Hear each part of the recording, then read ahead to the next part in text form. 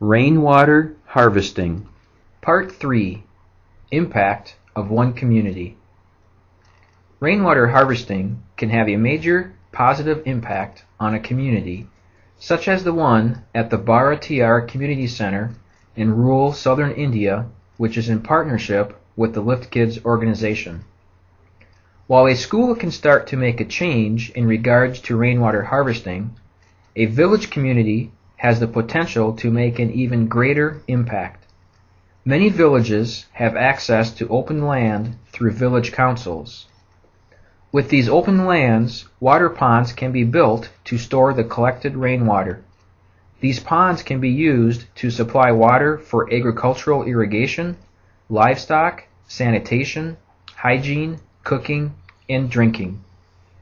The community may also have access to rivers which may only flow during the rainy season. Small overflow dams, also known as check dams, can be built to hold water that would normally run off in a few short days. Let's first start with water ponds. Water ponds are used to collect rainwater in areas where they receive little rain or it only rains during certain times of the year. Water ponds can be of any size and shape, but one important consideration should always be the depth of the ponds as well as strategic placement. Because the rainwater needs to be held for extended periods of time, and the areas that need water ponds are typically in hot, arid climates, evaporation is a major concern. The deeper a pond is relative to its length and width, less evaporation will take place. The size of the pond should also be dug based on the actual use and rainfall cycles for the area. Vegetation should also be placed around the pond to help minimize erosion and evaporation.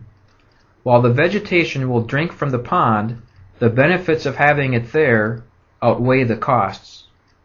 Also, as the vegetation matures, it will provide shade to the pond, thereby reducing evaporation. Ideally, there would be 3 separate ponds for each village, one for human consumption, one for animal consumption, and one for agriculture. These ponds must, however, be strategically placed. The ponds for human consumption must be placed at a higher elevation than the other ponds. This is to keep the water from the animal and agricultural ponds from mixing with the water designated for human consumption. Now, let's discuss overflow or check dams. In many arid environments in the world, when it rains, it will rain in great amounts, but only for short periods of time. In these areas, the ground is extremely hard and as a result will not accept very much moisture. The rainwater hits the ground and runs off to the lowest point and forms a river in doing so. This river will receive water from further up the channel, and the water will continue to flow to the sea. Some of this water can be trapped and utilized by building overflow dams. Overflow dams are small dams that catch only a portion of the water and holds it. Any amount of water greater than what the overflow dam will catch is allowed to flow over the dam and move downstream. That way, other villages further down the stream can collect water in the same manner. Here are some of the ways that you can get involved. Become an activist for rainwater harvesting. Get involved with the Global Water School at the Bharatiyar Community Center in India.